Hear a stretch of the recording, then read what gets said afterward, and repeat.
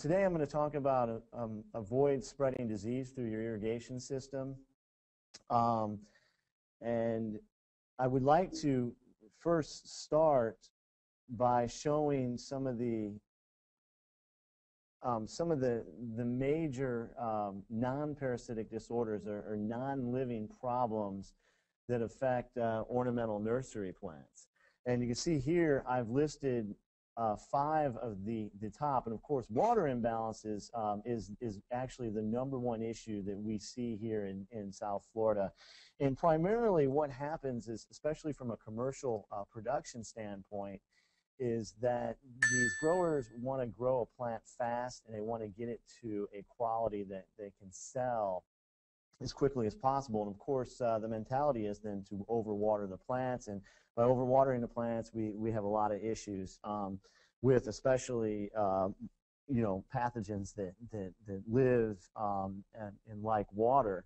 And of course other problems that we come across down here, nutrient imbalances are a really big problem, especially in situations in the landscape, because we don't have a good soil here in South Florida. But in production nurseries, we do come across problems with toxicities due to either applying too much. And the problem with nutrient imbalances is that when it does happen, it's usually it affects a large scale of plants.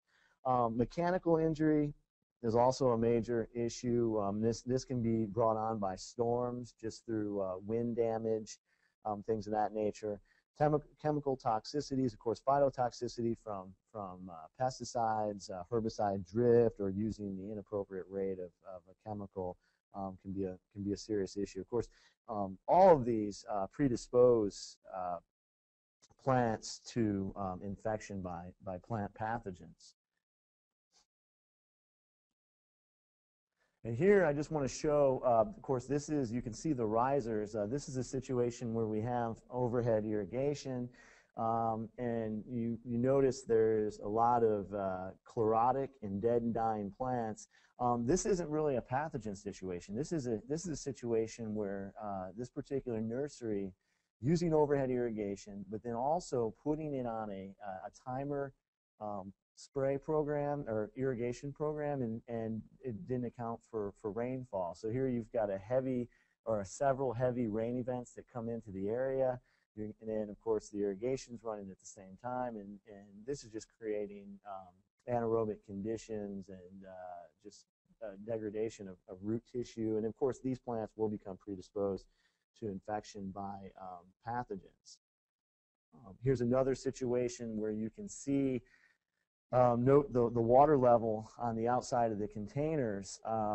This is the same situation where you've got overhead irrigation on a time-based schedule, and note how chlorotic or yellow these palms are. If you look at the trees in the background, these palms should really be about that green, and they're not.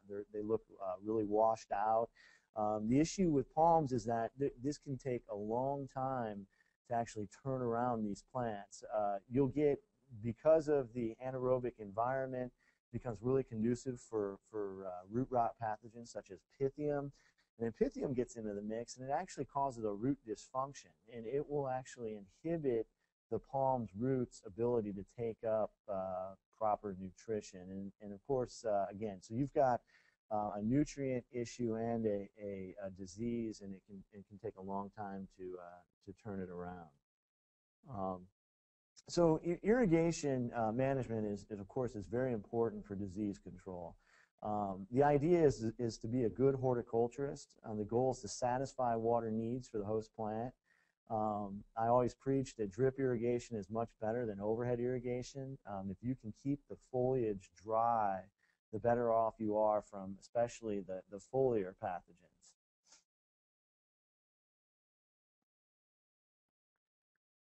And then before I start talking about the living pathogens, I always like to bring up the disease triangle. In this case, this is a tetrahedron because we include man or woman, but basically for disease to occur, you have to have 3 factors, and that is, of course, a susceptible host, the presence of a pathogen and in favorable environmental conditions. And it's the favorable environmental conditions that really drive the disease. And of course, we play a role in this because we move the plants, we move the pathogens.